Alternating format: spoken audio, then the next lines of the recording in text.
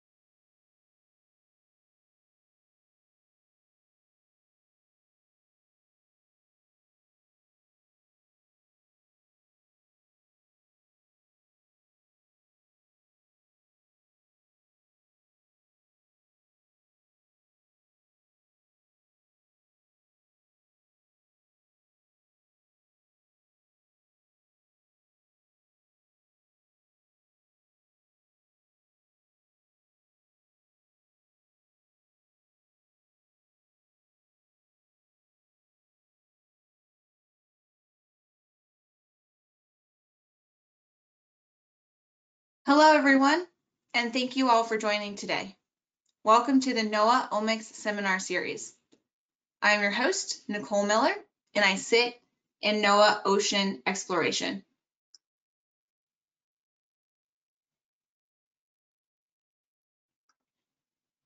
Omics, which is a suite of tools used to analyze DNA, RNA, proteins, and metabolites, has become a large priority here at NOAA in the last few years. We established this seminar series in an effort to increase transparency, collaboration, and highlight the incredible omics-related research currently underway both within and outside NOAA. These seminar series are made available on our YouTube and posted on our Omics website. There should be a link in the website in the chat now. As participants, you are muted, but feel free to type questions in the questions for staff box throughout the presentation. At the end, I will read the questions for the presenter to answer. So with that, our presentation today is titled An Introduction to the National Aquatic eDNA Strategy by Dr. Kelly Goodwin. And I will share my screen permissions. Dr. Kelly Goodwin is a marine microbiologist who has led development, validation, application, and technology transfer of molecular biological tools to address NOAA missions, including improved assessment and ecosystem status. Within the NOAA Ocean Exploration, Science and Technology Division, she is the portfolio lead for NOAA Omics and serves as the chair of the NOAA Omics Working Group. In these roles, Dr. Goodwin is responsible for providing agency-wide direction with regard to harmonizing integration of bioscience and biotechnology into NOAA research and operations. The goal is to accelerate mission outcomes across a range of national priorities, including employing biomolecular mapping of biodiversity to explore the ocean and to understand and mitigate impacts arising from ecosystem threats, such as climate, pollution, disease, and invasive species. Thank you, Dr. Goodwin, for presenting today. I will now pass it off to you. Thank you, Nicole. I would like to acknowledge the co-chairs of the eDNA task team of the Biodiversity Interagency Working Group under SOST, Mike Weiss from ONR, the Office of Naval Research, and Chris Meyer from the Smithsonian. I also acknowledge the co-chairs of the Biodiversity Interagency Working Group, Gabrielle Conoco from NOAA and Emmett Duffy from the Smithsonian. During the presentation, I'm going to provide some contextual background before introducing the National Aquatic eDNA strategy. First off, I'd like to give a shout out to NOAA Omics, which puts on this seminar series. NOAA Omics is guided by the NOAA Omics Strategy and Strategic Plan. The NOAA Omics Working Group is charged with catalyzing implementation of the strategic plan, which contains over 20 actions focused on eDNA. You can get a copy of those guidance documents at the NOAA Science Council website shown at the top right.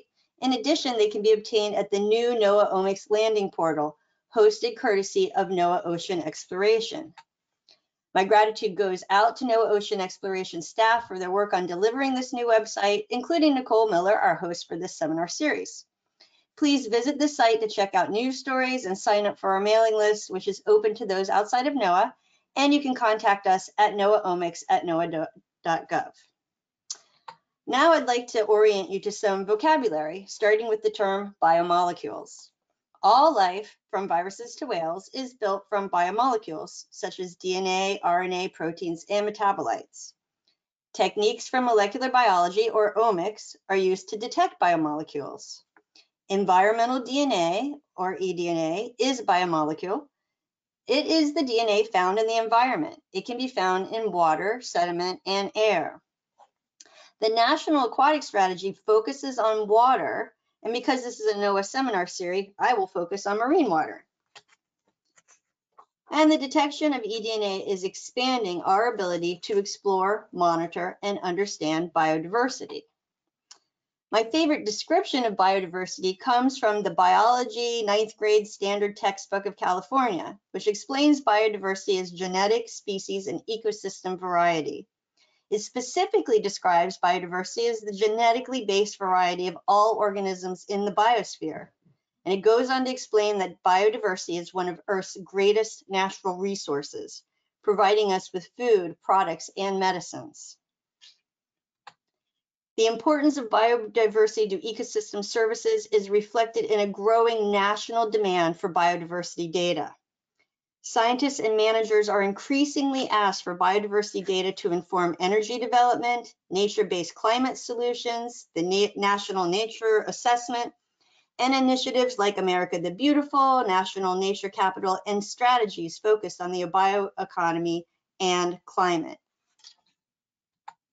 All of these require data on what species and habitats are where, what they're doing, how they might adapt, move, or degrade in the face of significant environment change.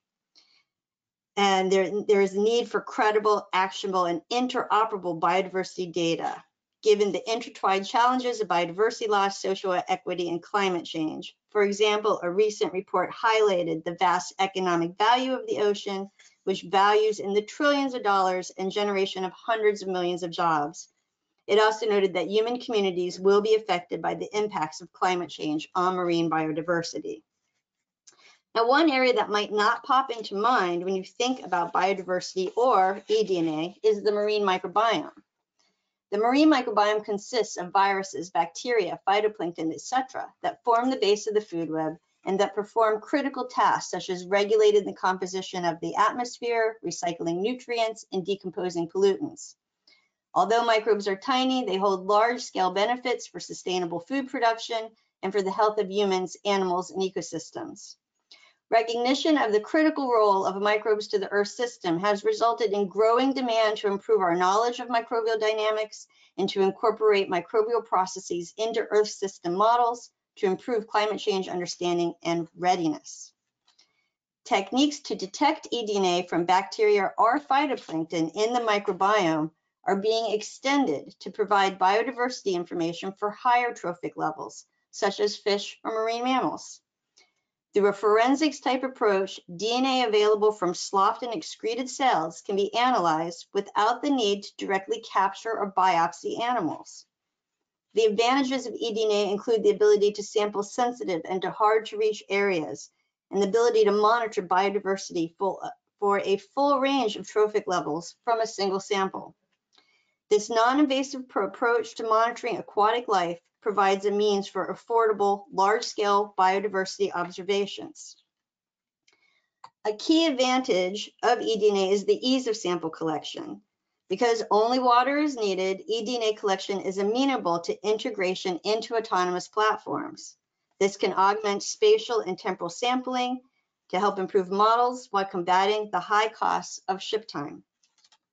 Internationally, the demand for affordable, large-scale biological observations provided by biomolecular detection is reflected in United Nations Ocean Decade endorsed programs such as OBON, the Ocean Biomolecular Observing Network. And another example is OMICBON, which is a thematic biodiversity observing network. These efforts seek to monitor biodiversity at large scale by routinely delivering biological information at the molecular level in order to transform how we sense, protect, utilize, and manage ocean life. And a key goal is the development of autonomous eDNA collection, and progress is being made to develop this observing capability. Internationally, we are building frameworks for collection and sharing of biodiversity information through active roles and input from a multitude of partners. Nonetheless, our knowledge of marine biological diversity remains fragmented. Therefore, the Interagency Working Group on Biodiversity recognized the need for national strategies for both biodiversity and specifically for environmental DNA as well. A National Aquatic eDNA strategy is needed because although the demand for biodiversity is broad and eDNA samples are relatively easy to collect, the expertise for sample and data processing is localized within and across agencies. Therefore, national coordination is critical to the production of reliable and credible and interoperable data. Shared communication and technical expertise will provide economies of scale and ensure data collection and interpretation that engender public trust. Initially, we set out to focus the strategy on the oceans and the Great Lakes, but federal partners strongly spoke to the need to expand the scope to incorporate all U.S. aquatic waters, and currently the national strategy will focus on both marine and inland waters. As you can see from this outline of eDNA uses, many federal agencies employ eDNA detection for mission applications, from protecting human health and ecosystem services to monitoring the efficacy of conservation, environmental assessments, and remediation efforts. The aim of this strategy is to increase federal efficiency and impact by leveraging expertise and lessons learned across these efforts. A few of these, which you see here, involving monitoring harmful microbes such as SARS-CoV-2 in wastewater, and performing routine analysis and surveillance of harmful algae through environmental assessments and restoration efficacy, which is active for a number of applications, including marine protected areas, wind farms, and coral habitat. Overall, the goal is to provide a source of trusted and interoperable biological data to meet the growing demand for biodiversity information. For example, such as America the Beautiful, the National Nature Assessment, the Arctic Strategy, NOMEC, etc. There are very many. To this end, many agencies and individuals have joined the task of producing a National Aquatic eDNA strategy, with 16 federal agencies and over 100 individuals involved with the internal review of the draft strategy, which generated hundreds of comments to the draft text. In addition, the public response to the request for information has been immense. We are grateful for the many responses we received to the RFI, which closed on November 30th, 2023. We are working hard to respond to the over 400 lines of feedback we've received. The enthusiasm for this topic is quite impressive. Keep in mind that RFI responses were volunteered without the ability to see draft text. The actual text will become available after the agency review and approval process is complete. Meanwhile, we can give you an overview of what is in the strategy draft. The strategy is organized into 3 goals, and the vision is listed atop of the slide: to harness the power of eDNA to explore, map, monitor, and better understand aquatic life, to sustain and restore biological resources into the future. The first goal is to coordinate and communicate to integrate eDNA applications into decision-making. Objectives include establishing a national eDNA coordination body through co-design with partners to develop technical recommendations such as standards and best practices. Also within this goal is the need to provide unified messaging to enhance data interpretation and scientific literacy across all sectors,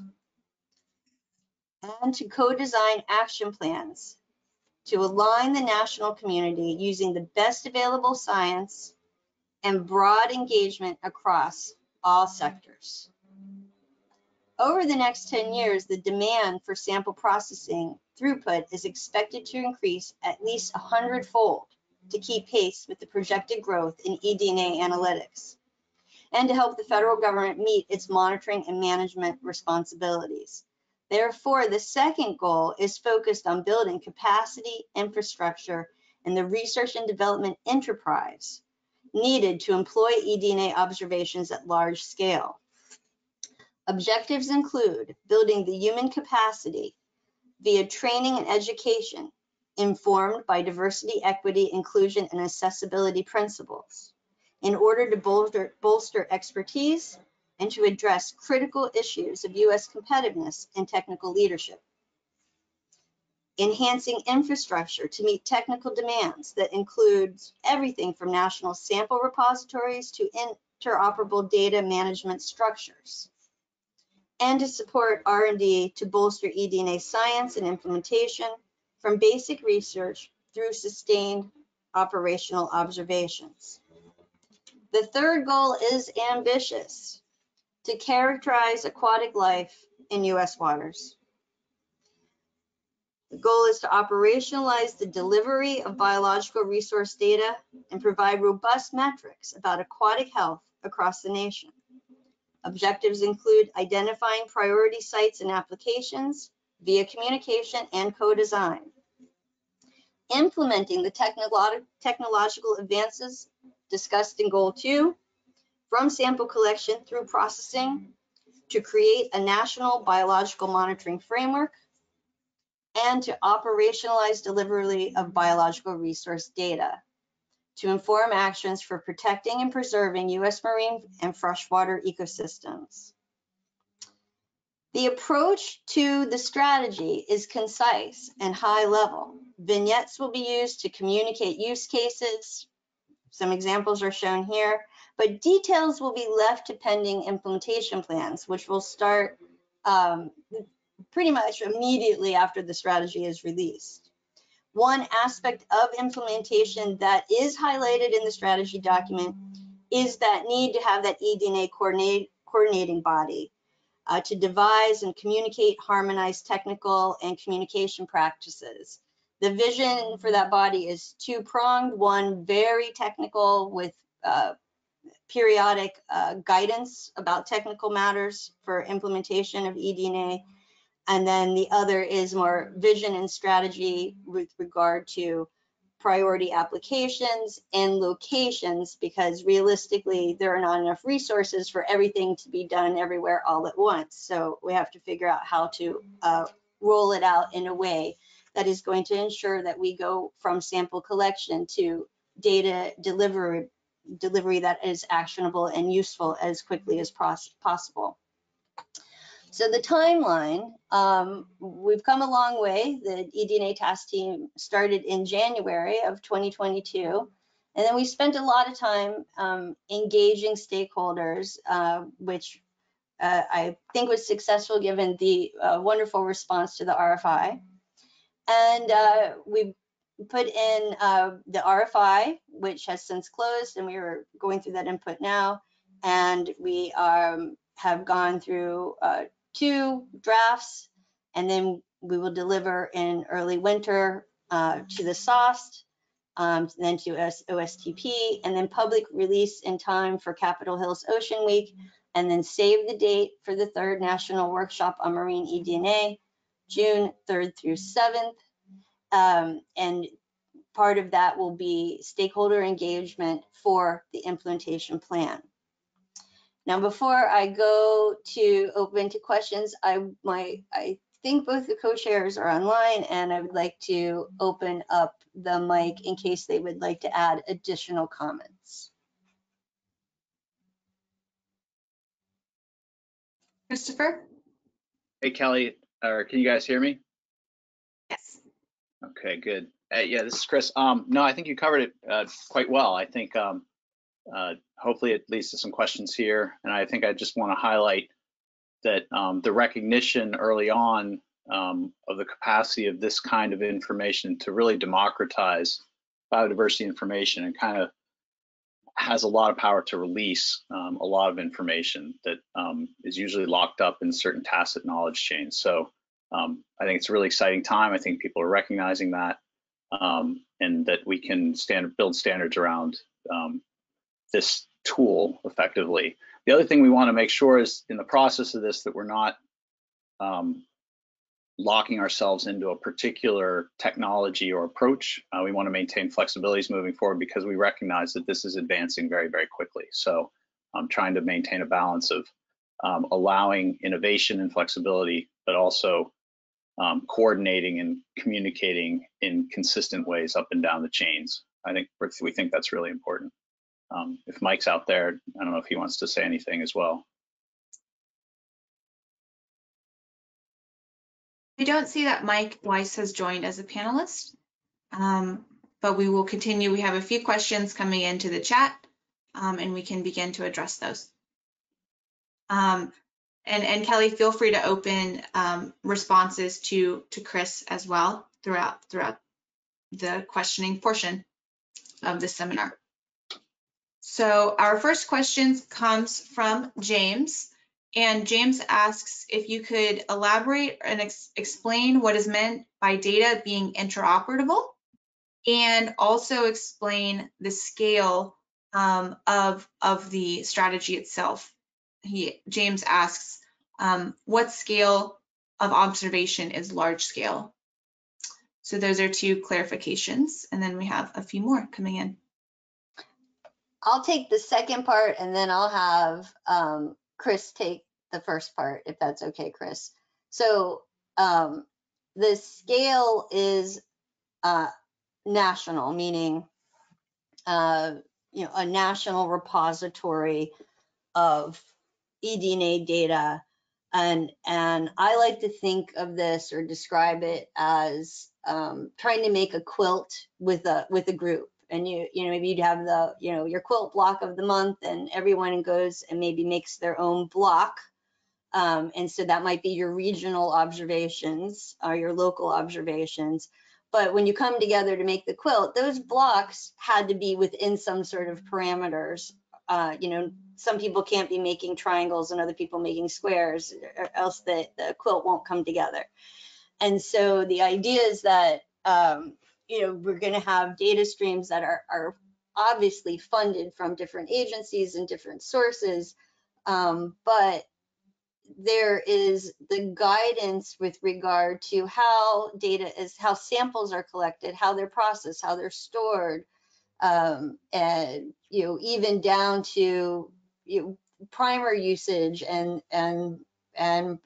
with any luck, access to generalized pipelines for bioinformatic processing and that sort of thing, so that when we start to look at timelines and baselines of change of biodiversity, it makes sense that it is interoperable and it is actionable, because we know that those baselines of change were being determined in the same way.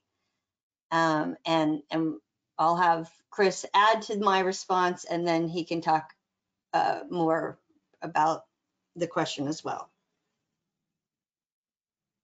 Yeah, thanks, Kelly. Yeah, to just as far as scale, again, it's not going to be overnight. We're going to have a national network. This is going to bubble up probably through these prioritized sites, and scale is a question of both space and time. And so there's still some work that needs to be done towards research on fate and transport and some other issues there. But again, I think that question is also related to this interoperability to make different observation nodes to be cross-comparable. And I think a big part of the interoperability goes towards paying attention to standards communities and applying semantic ontologies and language such that within agencies, within subgroups, those data have similar inputs and outputs so that they can be aggregated such that the sum's greater than the parts, and you can do meta-analyses on those. And we're looking towards like the recent agreement that was announced through UNESCO. I don't know if it happened at COP, but with USGS and NOAA and who was the third party there? I'm brain farting on that one, excuse me. About using OBIS and the US node to sort of have different agencies feed into that data system so that everybody can kind of still do what they do as far as their data management. But if they have the data organized and structured in consistent ways, we can aggregate that again to do meta-analyses, to do cross comparisons, to do versioning as sequence variants and reference libraries improve, to use persistent identifiers is another big aspect, so that they can be tracked and resolvable. So that's kind of where we're leaning towards as far as interoperability. The whole gamut of the FAIR principles, hope that helps. Thanks, Chris. Thanks, Kelly. And I do see that Mike has now joined, so we can also direct questions to Mike if necessary. Our next question is from Donald, who asks, US FWS and USGS have been working on eDNA for quite a while and have effort strategies and SOPs in place already doing eDNA surveillance and developing genetic markers for priority invasive species. Has the team been working with them so not to duplicate effort? Absolutely. On that, see, I can go back. Let's see. We go back to this one. See that the USGS is here, is blue, but I don't feel like that really shows the contributions that they have made. They have actually been absolutely essential to the writing team and actually and I have to say the USGS has been part of this effort since day one, even when the original focus was narrowed to marine and Great Lakes. And the story there is originally we were asked by OSTP to make a national eDNA strategy, meaning everything, air, sediment, everything. And we said, no, thank you. That seems like a lot to do in this short amount of time. So we, politely requested that we narrow the scope, but it needed the USGS to be, just co-founding right from the start, particularly because they are implementing ReadyNet under the Early Detection, Early Response network for invasive species. And then through the requests of, for example, National Park Service and Fisheries, just that continued request say, basically, look, it's all the same. These needs are the same. We're sharing so much of the same needs. Let's go ahead and expand it to all inland waters. And we did that at their request and the co-design. And it has just been an amazing opportunity to work across all these scientists, or with all these scientists across the agency. And the crew is really big. So I hope that answers the question. I don't know if Mike or Chris have anything else to add. Kelly, I think you stated it well. This is Mike. Thanks. I just to reiterate, I think USGS folks were definitely the drivers in helping us recognize that if we did expand to aquatic beyond just marine and Great Lakes, that we could wrap our arms around it. So I think they were instrumental in helping kind of set that vision and really identify key partners as well. That was part of it is bringing on a number of additional agencies and figuring out who are the key people in those agencies to engage with. So I'd say USGS really facilitated kind of expanding that vision and being able to connect with the key people in those agencies, from Forest Service, U.S. Fish and Wildlife, you name it. So yeah, so great interactions with USGS. Thanks, Kelly, and thank you, Michael. Our next question is from Amy, who says, thank you very much, or thank you for this. How do you see eDNA observations being integrated, stored, and accessible with other types of aquatic environmental data that might be collected concurrently? For example, temperature, salinity, pH, or metabolomics data. Thank you for that question. And I guess I have been speaking to the choir too long that I didn't make that more obvious, that, such a huge driver for this is this not only fragmentation of, in some ways, when I had talked about fragmentation of biodiversity data, that is one component of that fragmentation. And there's fragmentation of different ways to obtain biodiversity data, whether that's video or acoustics, but there's the fragmentation of sequence data from their critical metadata. Sequences in a vacuum just are sequences in a vacuum. It's not actionable information. And so what you see now in this national strategy, the US is joining many nations that have already published national strategies on eDNA. And that is, in some ways on the coattails of international efforts such as the Genomic Standards Consortium and all the different efforts to make sure that metadata it stays connected to sequence data. And so that will be a big part of the implementation plan. I can say that NOAA is working really hard to move us into a guided framework so that people know how to do that, even if they're coming in as novice users.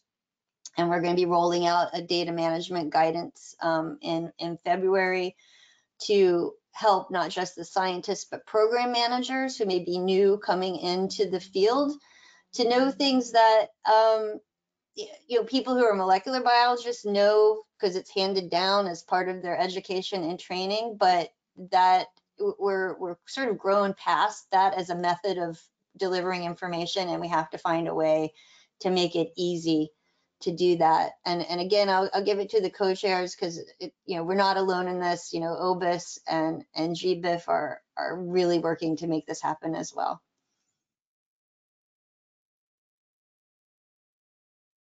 Thank you, Kelly.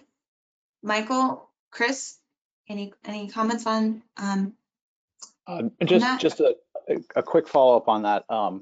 We have a kind of a bit of a smaller group that's meeting a little bit on this, and there's, I think within NOAA, I think somebody out there, correct me if I'm wrong, the ERDAP system has been used to track a lot of time series kind of in contextual information. And these data are going to be a little different because they're kind of snapshots cut out of that space-time continuum. But I think using that similar model, and again, towards that interoperability, if we have these conform to the various standards communities, whether the mixed standard out of the Genomic Standards Consortium, TADWIG,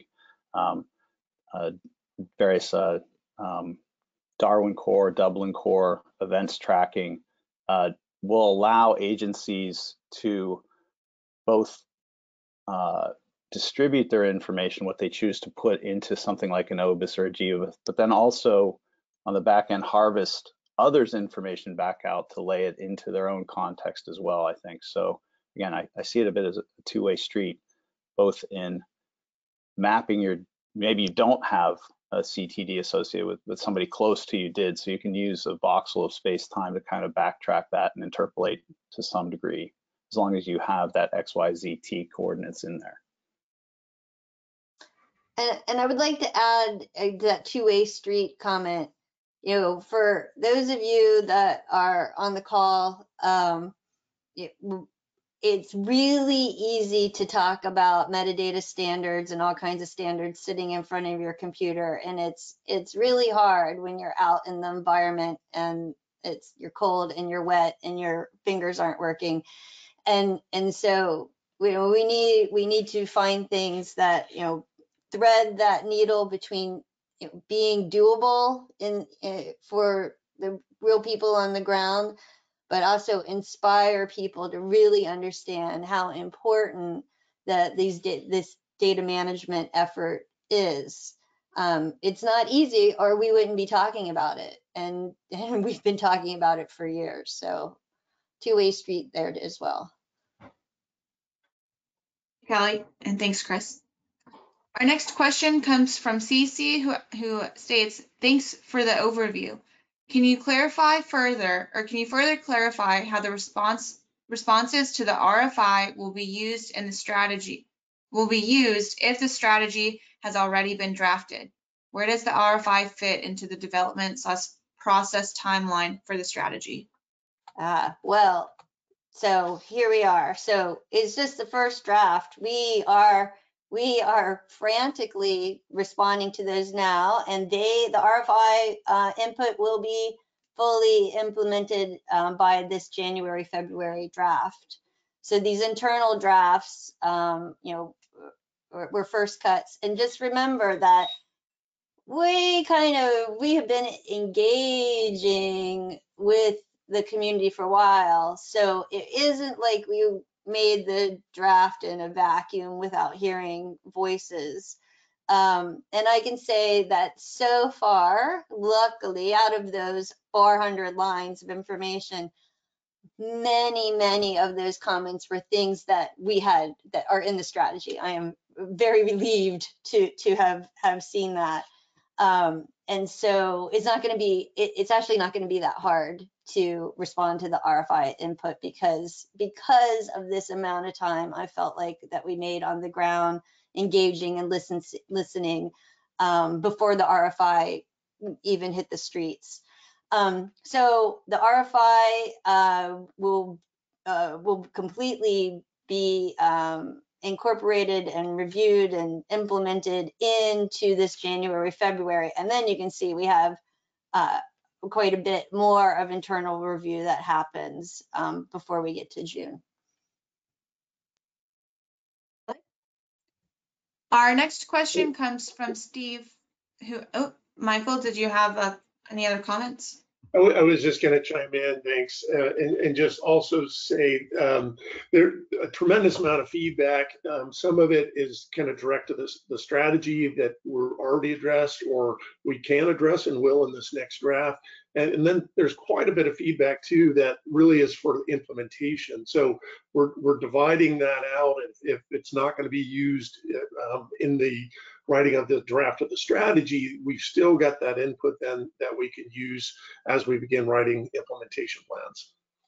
Yes, thank you for saying that, because I do want to reiterate that most likely all of you on the call today are not the audience of the strategy. The strategy is very much, you know, leadership who are not going to be even biologists in any way, shape, or form. And so that the strategy text is very high level, and the implementation plan, which will still have to go through an approval process, but that's where we can really spend time on details. And you know, for example, I had thought about putting in a word jar penalty. You know, every time you add a word to the strategy, you put $1 in the jar. And we actually did litmus tests, which is sit and read it. And if you can't read it in one sitting, then it's not going to get used. So keep in mind that it is not for an academic audience in any way, shape, or form. Okay. Thank you, Mike, for your comments. Our next question is from Steve, who asks, how are decision and policymakers reliant on eDNA data or by eDNA, or reliant on eDNA by NOAA? So I think that is to reiterate, how are decision and policymakers reliant on eDNA? So I'm going to go up to the slide so you can see here. So I would say, you know, right now a lot of eDNA is research efforts with regard to function of an ecosystem. The applications are huge. Okay, so I'll do this in two parts. So where we're going is this new national demand and an international demand for biodiversity data. And if you haven't done so, I encourage you to Google some of these terms, the National Nature Assessment and the National Nature Capital in particular are very large and compelling initiatives to have actionable layers of biodiversity data. Like that, you know, they really want to know in a way that is accountable what's going on for biodiversity. And these are relatively new things that federal agencies are going to be on the hook for. So these are emerging requirements for federal agencies.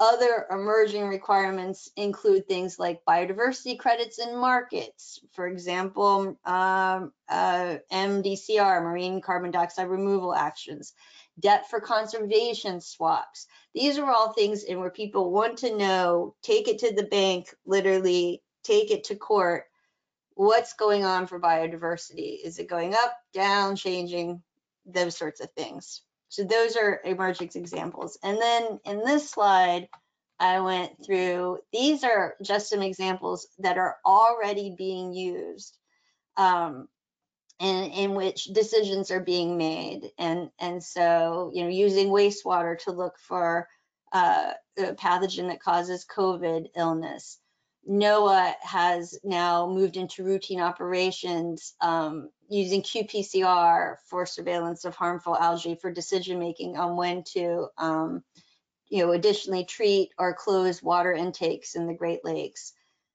Invasive species decisions, looking for front ends of invasive species. Ocean exploration, routinely using eDNA to explore ocean depths.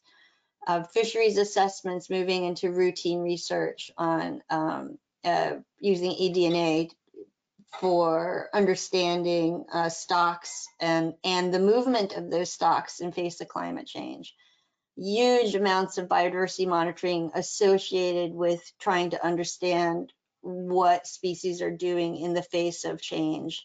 And then things including using eDNA to inform assessments, whether those are NEPA assessments and that sort of thing. And that goes back to these vignettes as well. And all of these vignettes are places in which eDNA is being used, and we expect eDNA utilization to expand. Particularly, I like this, the evaluate management action, I think is where a lot of that demand is wanting something, wanting metrics of whether a restoration action worked or not. Mike or Chris?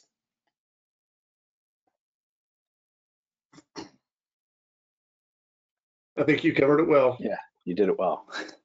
Thanks. Thanks, Kelly. We have a question next from Jesse, who asks, are there any thoughts about how to get started on the National eDNA survey? Perhaps this will be a topic at the conference in June 2024.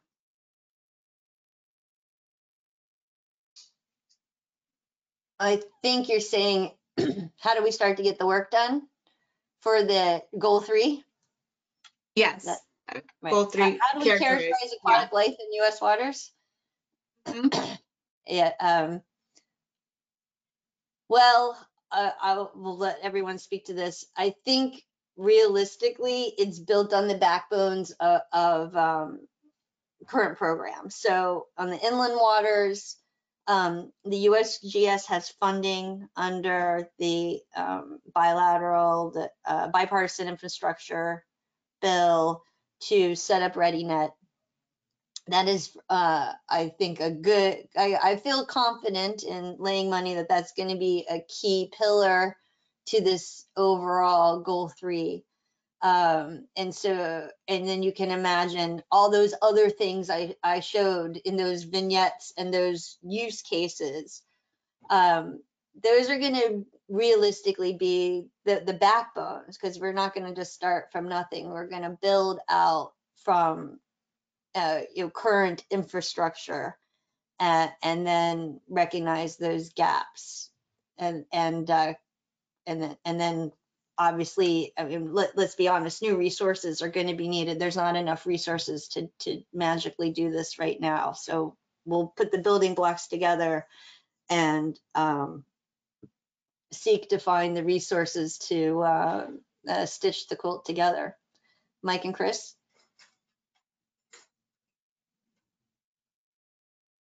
Well, I would just, network building and doing that can come in many forms. It can happen within your agencies or institutions, can cut across, laboratories and observation sites. I think, if we want to be inclusive and expansive on this, we can look towards what the Japanese are doing with their anemone program and engaging communities and participatory science, because there's just, we'll need to be able to mobilize a coalition of the willing if we need to fill the gaps towards that. But I think it's going to get built initially on, again, like Kelly said, sort of existing infrastructure where we have, because you still have to take a sample. That's still sample limited. This is not remote sensing. It's scalable with automation, but I think we'll learn a lot by just kind of simplifying best practices and allowing for engagement. I think a quick way people could start to do it is, there are demonstration modules for if you have eDNA profiles, you can start thinking about working with and modifying your information to get it towards these OBIS and GBIF ingestion tools. So I think that's a potential place where just start putting it out there and seeing what it starts looking like. Yeah, that's a good suggestion. And there is now a course to do OBIS, and another place to look. I kind of went over this, but also everyone is involved in these UN decade sorts of things, particularly OBON, Marine Life 2030, OMIC bond, and it's the same sort of concept, except here they're all marine, but in this sort of meta observatory where you're just putting all the pieces together to make a larger whole.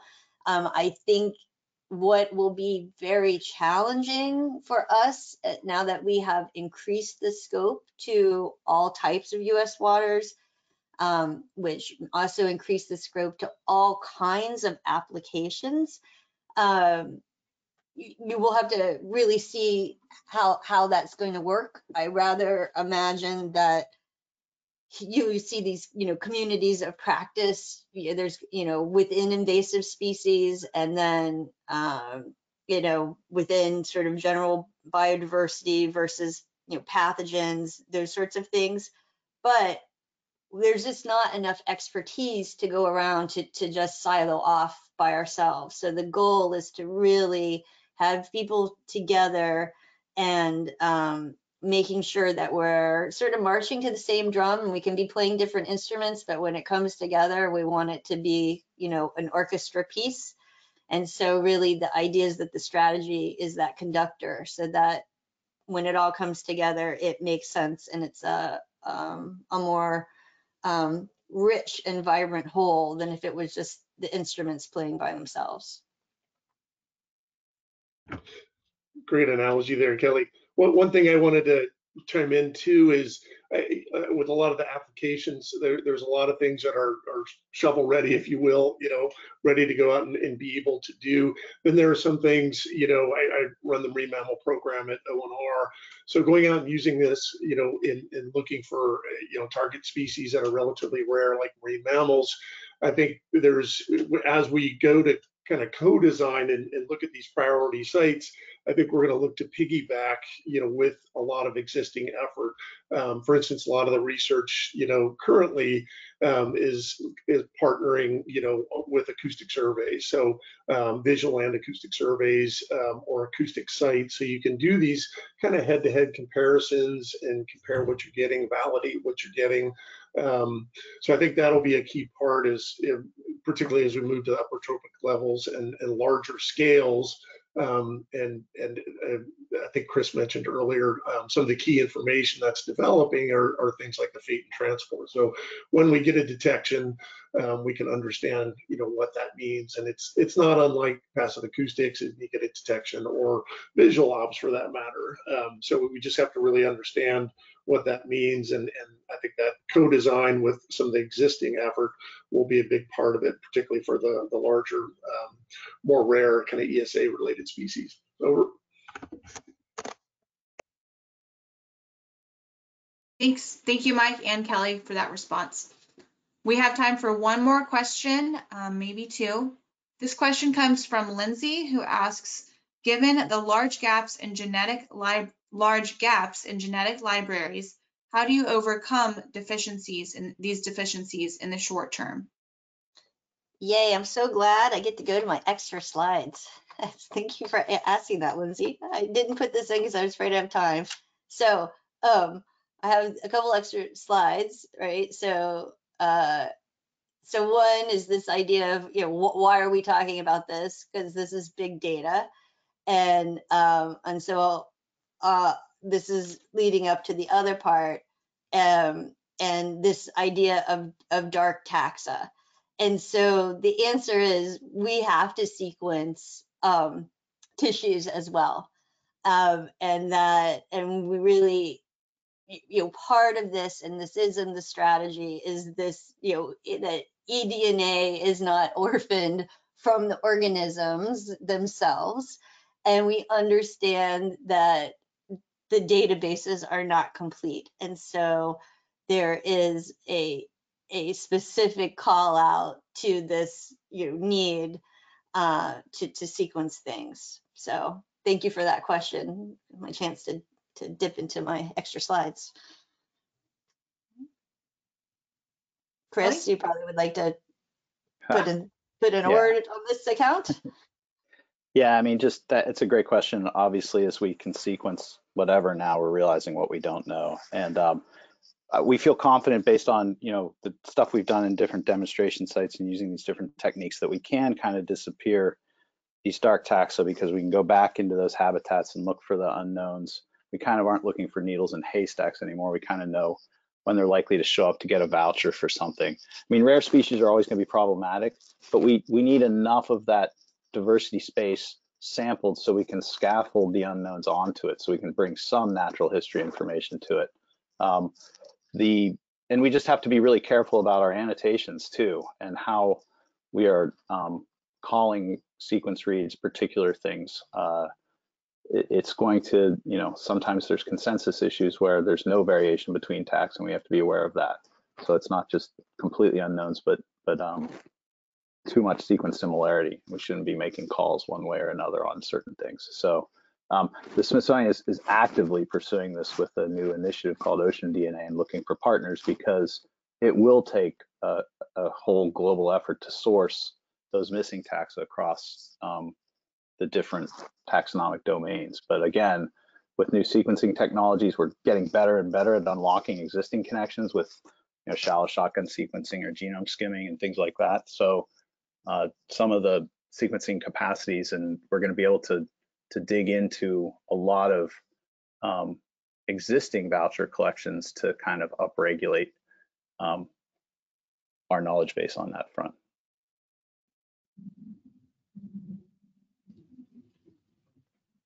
Thank you. Thanks, Chris, for that, and Kelly as well. We have one last question for today by Beth, who asks, and this is a great segue, what kinds of ground truthing measures associated with eDNA collections will be included in the strategy? Do plans exist to standardize these types of metadata as well? And I believe you just both alluded to that slightly in the last question, but if you wanted to go into a little bit more detail, that will be our last question for today. So I'll start with yes, and then hand it over to Mike.